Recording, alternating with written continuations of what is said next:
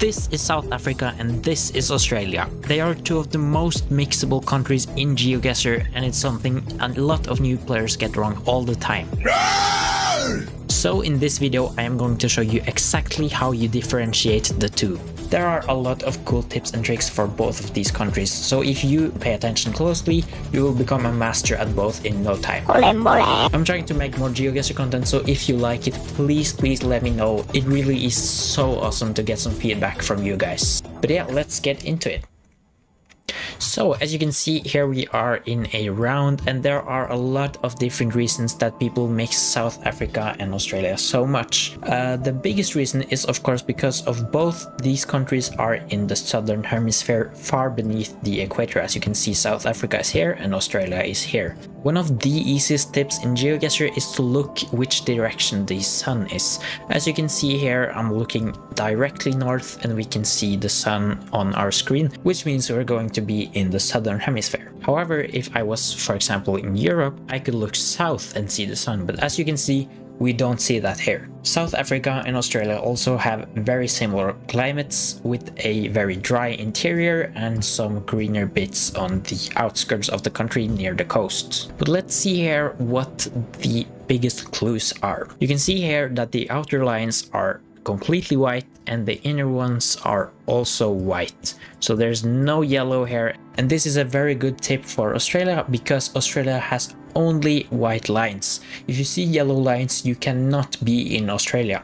So let's just get a Australia guess in, and here we have a South Africa location, which, as you can see, these outer lines here are yellow, and that is a very common clue in South Africa. So if you're just starting out, I recommend looking for the yellow outer lines. The yellow outer lines is a very good clue for being in South Africa or some of the surrounding countries like Lesotho or Eswatini or Botswana. This map has only South Africa, but if you want to, I can make a video to help you distinguish those three countries from South Africa itself.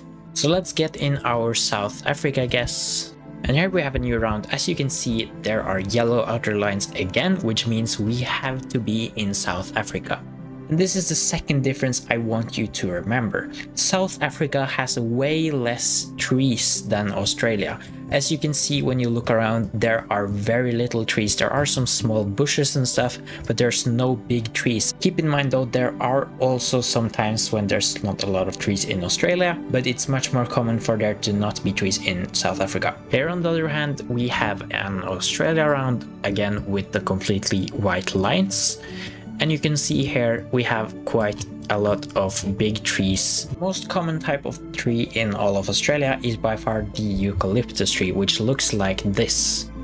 If you're just starting out, it can be a little bit difficult to recognize, but trust me, as you play, you are going to recognize them much easier. And as we can see here in the Australia round, we have a lot of these trees over here.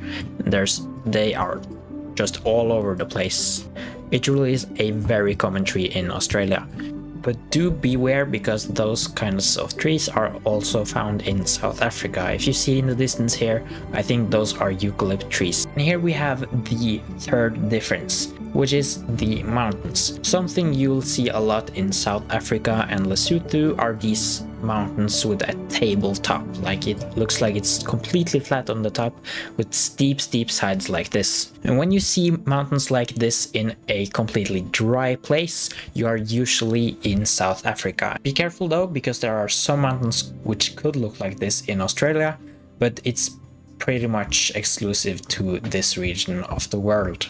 And there can also, of course, be mountains in Australia. However, the mountains in Australia tend to be in much more green areas. So if you see mountains in a dry place, that could be a sign that you are not in Australia, but you are in fact in South Africa instead.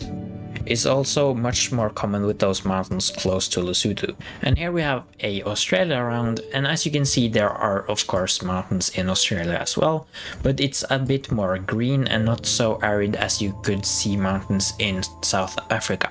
And now I'm going to show you some road markings that are exclusive for the two countries. In South Africa, you can find these red and white chevrons, I think they're called, on the side of the road, and you will not find these in Australia.